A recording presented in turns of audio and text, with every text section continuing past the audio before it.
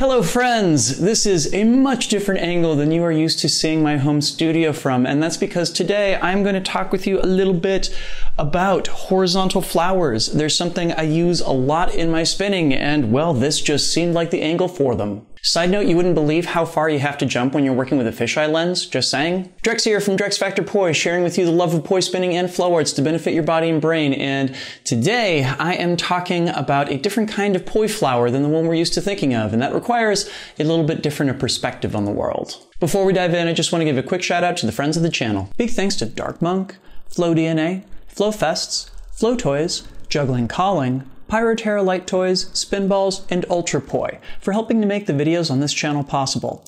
You can learn more about all these amazing companies and the work that they're doing to support flow artists like yourself by checking out the links that I've got down in the description of this video. Alright, so I got a request because clearly I feature videos all the time in which I'm doing these horizontal flowers here, both doing them as anti-spin flowers as well as in-spin flowers. And it's one of those things that I kind of took this trick for granted, and I didn't think that I really had to make a tutorial on it, but I was mistaken. Side note, thank you very much to Cutie Pie Piper for requesting this one, because I would not have known that this was a gap in the knowledge that I was putting out there otherwise. So here's the thing, whenever we're working in a horizontal plane, it very clearly works somewhat differently than we're used to, because of course when we work in vertical planes, we can go with standard camera angles. When we're working in horizontal planes, by definition, most of what we're doing is kind of hidden.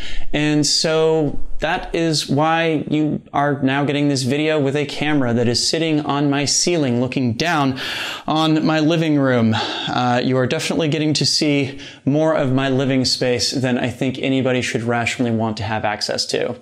Okay, so let's talk horizontal flowers here, because they clearly come in two varieties.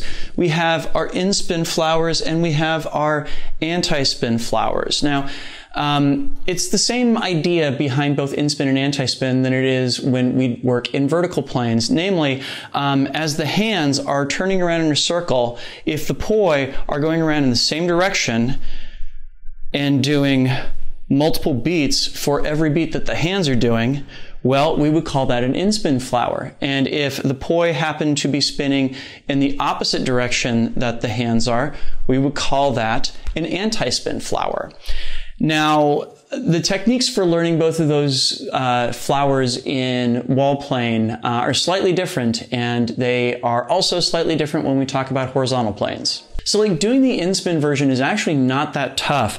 If you just kind of like leave your poi underneath your arms and kind of get them spinning around in split time same direction relative to each other here, you see how they're almost gonna like cross and everything. If I set my hands out to the side and everything and I just walk around in circles, well, you know, that right there is an in-spin flower. But generally speaking, we want to have a little bit more intentionality in terms of the petals that we're creating with these. Me personally, I love creating two-petal in-spin flowers on a horizontal plane. In-spin flowers are great in that we can kind of just let the poi dangle underneath our arms. This is almost as much a pendulum as it is a flower. And we can just carry them around with the momentum of the body here. I'll show you some footage of this happening in vertical planes too, so you can see that really you're just kind of letting the poi hang there and everything, and you can do this with your hands going pretty low, or you can do it with your hands going pretty high. Both of these presentations totally work. Of course, if you don't want to dizzyfy yourself, it's really helpful to do some spotting. What is spotting? Well, it works like this. I'm going to pick a place that I'm going to land either all the way around in front of me or behind me, and I'm going to basically like set my gaze to looking for that point, and I'm going to kind of let my body come around to follow my head as it does that. So as I'm turning around, I'm going to lock my gaze on that painting behind me, and then at the painting that you can't see on the wall in front of me on this side. So I look for the painting, I look for the painting, I look for the painting, I look for the painting. Do you see how I'm keeping my head more or less like stable as my body is kind of pivoting around it and everything there? That's going to be key. So just as an exercise to start off with this and everything, I'd recommend doing that spotting. So look for that place over your shoulder and wind around to get it, and see if you can like swing your poi out around and then let them do a little circle underneath your hands when you arrive at that spot. Next, look over your shoulder again and bring yourself around to that point. Over your shoulder, bring around, over your shoulder, bring around. See if you can spin your poi just once underneath your arms each time you spot a new place, and that will give you your 2-pedal Inspin, at least under the arms. Of course, there's also doing it over the arms, which I'm also a huge fan of. Doing it this way requires a little bit more work in that you kind of have to maintain a position with your arms that is conducive to keeping the poi in horizontal planes without hitting your arms. I'm going to show you a little bit of video of that in wall plane so you can get a feel.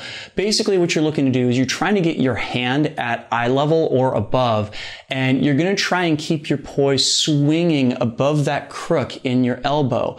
The reason for this is that you're essentially creating negative space for the poi to move through, and that is super duper helpful for making sure that you don't hit either your arm or your head in the process.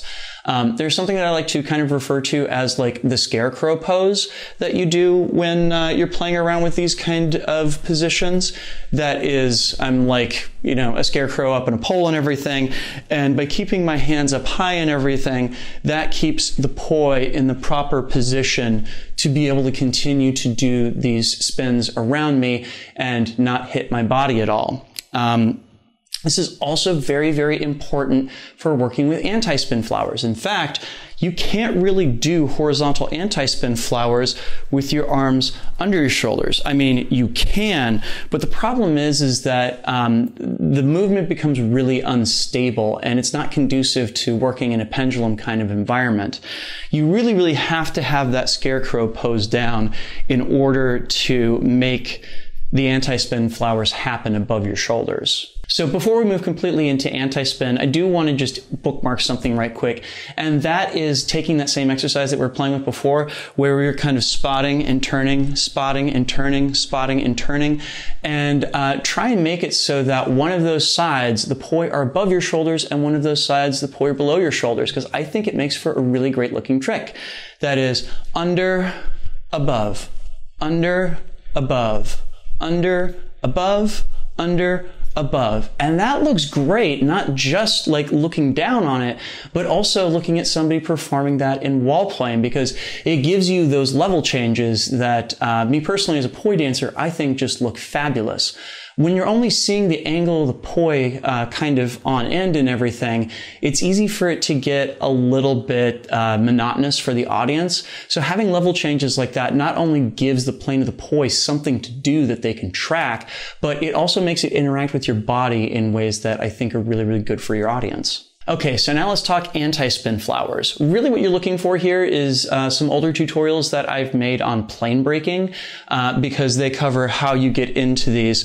But suffice it to say, the thing you're really looking to do here is you're looking to pick 4 specific kind of road marks or benchmarks that you can hit in the room, and your job is to kind of tag them with the poi as you turn around. One thing that I used to do wrong in performing horizontal anti-spin flowers was like, I kind of needed to keep my eye on each end of the poi. So I would do this thing where I would lean over real hard, and it just made my anti-spin flowers look super awkward. Those of you out there who have done work in ballet and the like, you will know which direction I'm going with this, because what you want to be able to do is keep your arms out, and I think this is like a second, so you can see the fingertips out of the corners of each of your eyes. It means that essentially you're tracing out a straight line that is just past your eyes, but it will also make your performance with these flowers more consistent, number one, and number two, you'll be able to keep an eye on what's going on out of each of the corner of your eyes. Beyond that, the other trick we're looking for here is that you're kind of pulling in the poi towards you. Rather than just letting them swing out away from you in between each of the pedals, now you're going to have to actively, it's almost like you're doing like a lap machine at the gym, where you're pulling in the poi towards you in between each of those 4 points. Yeah? Of course, the elephant in the room here is that both of these flowers happen in split time, same direction. Have I ever done floor plane flowers or horizontal plane flowers that are in a different timing and direction? The short answer is yes. I've done some in together opposites, but they're very hard. And this is more something to try and get you all started on this technique. So we will cover that a different time. For now, try out those two exercises: going down, going up, going down, going up, going down, going up, and of course, taking your anti-spins around to those 4 benchmarks in the room, pulling in on the poi heads every time you make a turn to learn both your in-spin as well as your anti-spin horizontal plane flowers. Yes? Did you get anything out of this video? Are you glad I made it? Please make sure to like, comment, share, and subscribe, both to help other people find it, as well as to help my channel grow. And a huge thank you, because this video would not be possible without the kind contributions of these amazing folks right here. These are my Flow patrons over on Patreon, and they, along with the wonderful people listed down in the description, help to make this video and all the videos on my channel possible. If you would like to help me out in my mission to bring flow arts and poi spinning to the wider world and help people connect with their brains and their bodies as creative individuals, you can do so by heading on over to patreon.com/DrexFactorPoi and signing up. There you can get early access to all of my content, as well as a say in what topics I tackle in the future, plus some great extras and behind the scenes content as well. So go check that out, please and thank you. Did you enjoy this exploration of horizontal plane flowers? Are there other horizontal plane tricks that you would like me to play around with in this very unique camera setup? Please let me know down in the comments. I will go ahead and include a link to a playlist of other tutorials that I have done down in the description, as well as up on screen if you are watching this video on YouTube. Thank you so much for watching. Please make sure to go out and flow today. I would love to see some horizontal plane flowers coming out of all you all out there. Thanks again, and I will see you with a new video on Friday. Peace.